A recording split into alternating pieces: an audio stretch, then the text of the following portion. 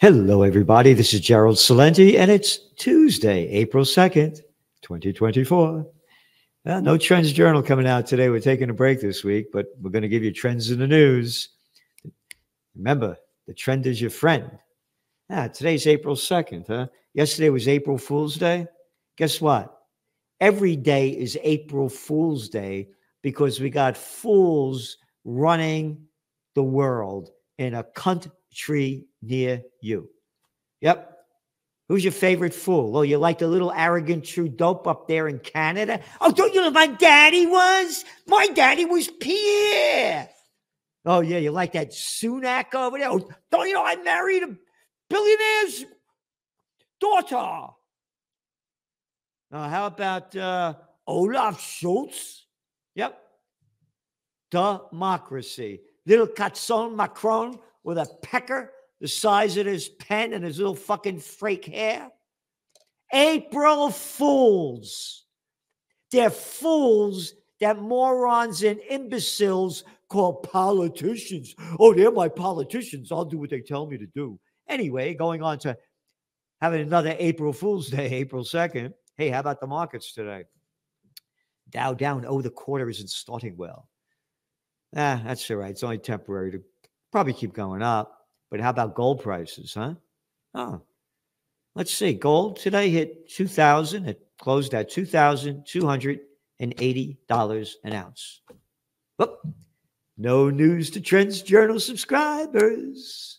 One of our top trends for 2024. A golden year for gold. We called it. We told you it would happen. Gold's up now about $250 since we said this. An ounce. There's your article right there. The trend is your friend. History before it happens. That's what we give you. The trend is your friend, and the Trends Journal is your friend. Oil prices. Oh, hey, oil prices, they're hovering around almost $90 a barrel now for Brent crude. Let's go back a few months ago.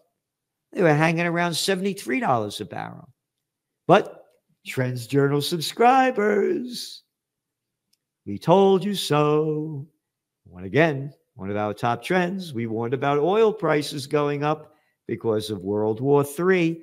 Been writing about it now week after week, month after month, since the Israel war began when Hamas attacked on October 7th, 2023. We said that Israel's going to keep ramping up this war. They're going to attack Lebanon, Syria, and Iran. If they attack Iran, or not if, when, you're going to start seeing prices go up.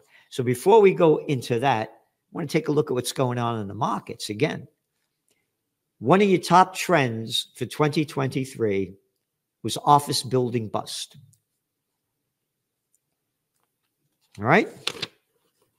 We warned about this, and we said as a result of this, one of your top trends of 2024 is going to be banks go bust. So here are a couple of articles. They barely talk about it. This is Tuesday, March 26th. S&P Global downgrades outlooks of 5 regional U.S. banks to negative. Oh, wow. No kidding. Son of a gun. Banks face $2 trillion wall of commercial property debt. This is reported today in the Financial Times. How long we've been warning about this? Remember to subscribe. Click the bell icon for notification, because we're giving you, and nobody in the world is giving you, trends. Again, my books, Trend Tracking, far better than Megatrends, Time Magazine. Trends 2000, international bestseller. Publishing the Trends Journal since 1991. Nobody matches what we do in all the broad ranges of trends. $2 trillion, ready? Banks will have to cut their exposure to commercial real estate because of a $2 trillion quote wall of property debt coming due. No shit. Blow me the fuck away. Guess what? They can't cut their exposure. They're going to get defaults on the loans. They're going to be a banking crisis, the likes of which we've never seen. That's what's also bringing up gold prices. The people that know. They estimate $2 trillion of U.S. commercial real estate debt maturing would have to be refinanced at much higher interest rates. Duh. This is old news to Trends Journal subscribers. Again, go back to last year around this time, Silicon Valley Bank went bust. Oh my God. Oh, the markets went berserk. Gold prices went up. That was one bank. Now you're looking at about 300 of from the latest data that are in trouble. S&P Global downgrades outlook for 5 regional banks. Okay. Report, 5 banks have a combined $500 billion in commercial real estate loans. Number 1 is JP Morgan Chase. More failed banks and office building demolitions likely coming before real estate problem ends. This is a great website, by the way, Wall Street on Parade. Study finds Wall Street mega banks have overstated income for years on commercial real estate loans. This just came out today on Wall Street on Parade. This banking crisis is a crisis like we've never seen before. Again, it goes back to your office building bust. This just came out today. Office vacancy rate nears 20% to set a fresh record. Moody's. 20% vacant. Nobody in them.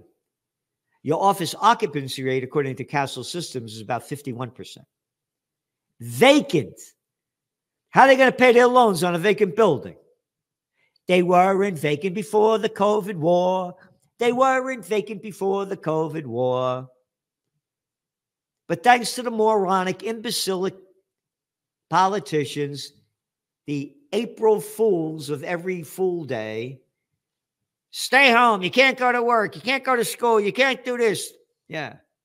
And don't forget, when you jerk off, sanitize your hands. They destroyed this economy. They call it a pandemic. They call it a pandemic. The World Health Organization, the World Health Organization, on March 11, 2020, when the grand total of about under 5,000 people, like 4,280 people died, out of 8 billion in almost 2.5 months. More people fell down the stairs at that time and died. But they call it a pandemic. No, politicians did it, not the COVID war. Moving on. Downtown Portland's office vacancy rate, highest in the nation, nearly 30%. Portland was booming. Booming. New York City's delinquency property taxes soar.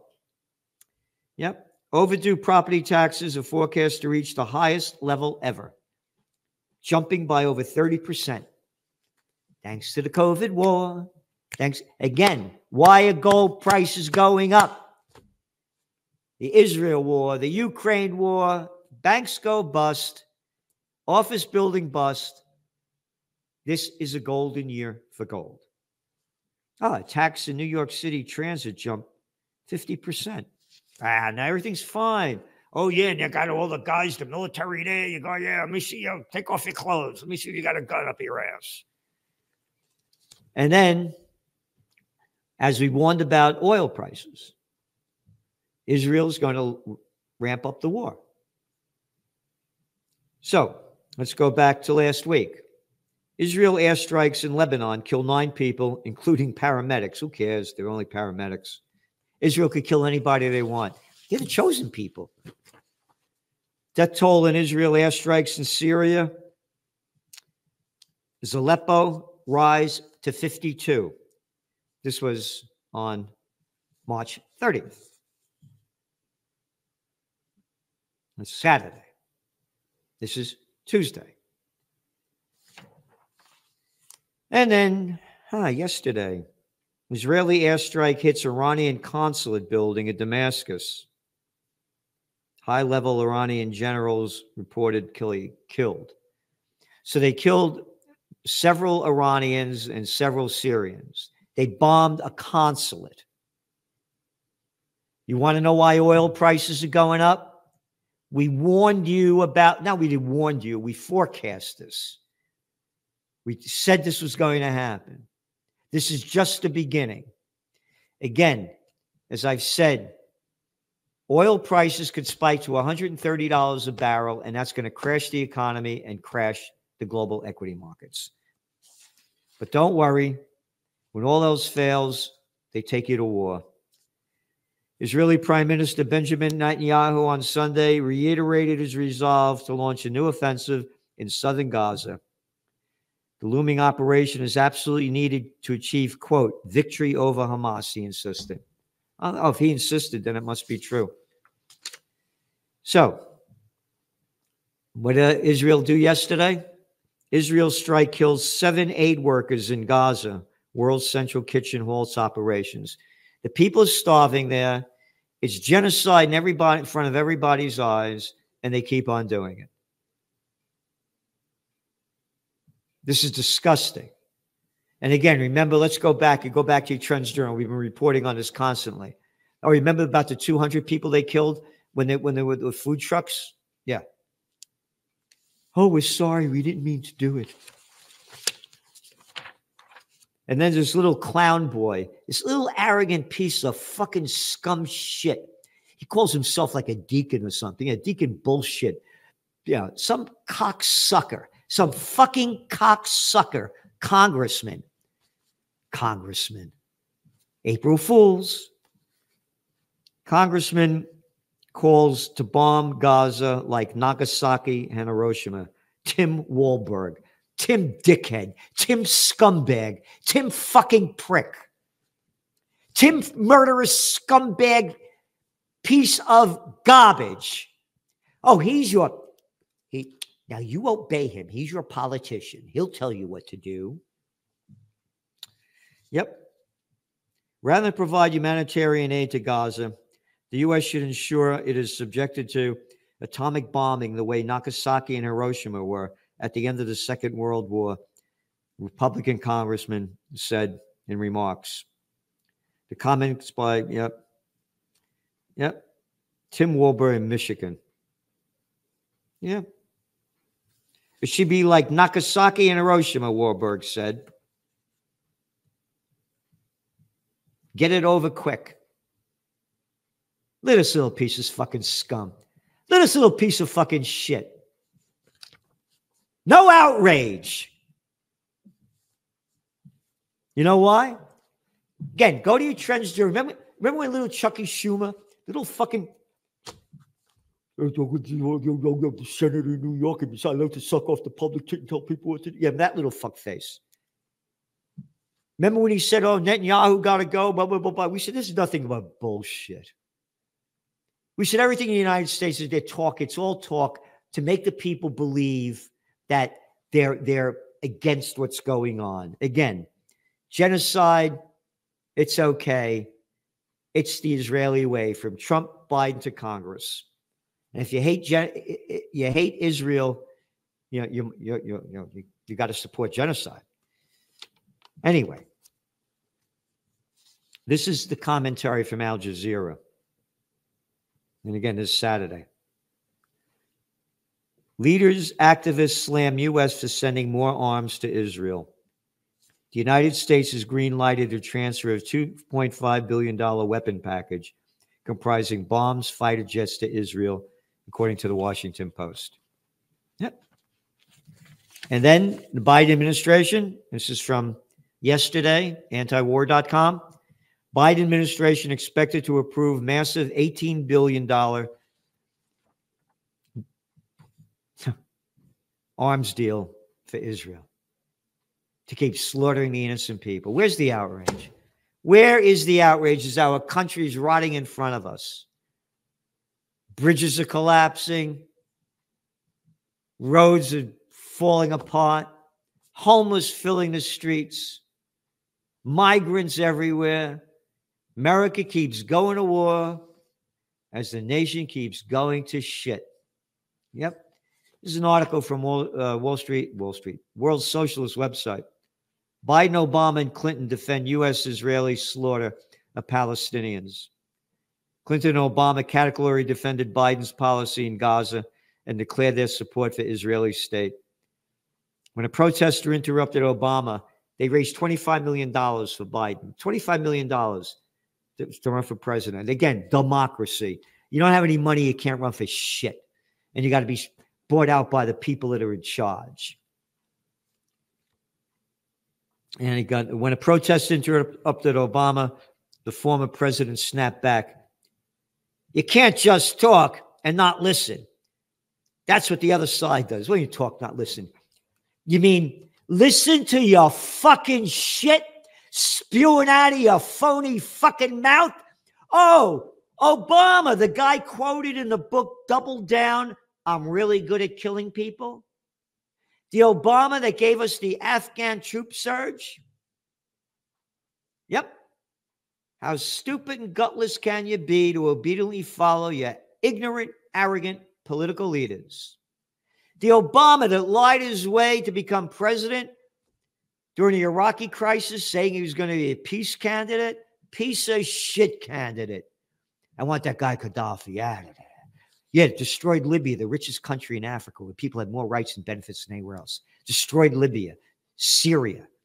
Over 6 million refugees. Assad has to go. We got to steal their oil and we keep stealing it in the east over there. Yeah. And this is the crap they come out with. And you're banned from the media. White House defends Shifa hospital massacre that killed over 400. There were Hamas fighters hiding in Al-Shifa hospital. State Department spokesman Matthew Miller said, yeah, okay, yeah. That's why they destroyed over 70% of Gaza, the people's homes. That's why you have millions of people homeless. We're getting Hamas. They're hiding in their houses. They're in the basement. They're in tunnels. And Saddam Hussein has weapons of mass destruction. Israel illegally confiscated nearly 700 acres of West Bank land since the Israel war began on October 7, 2023.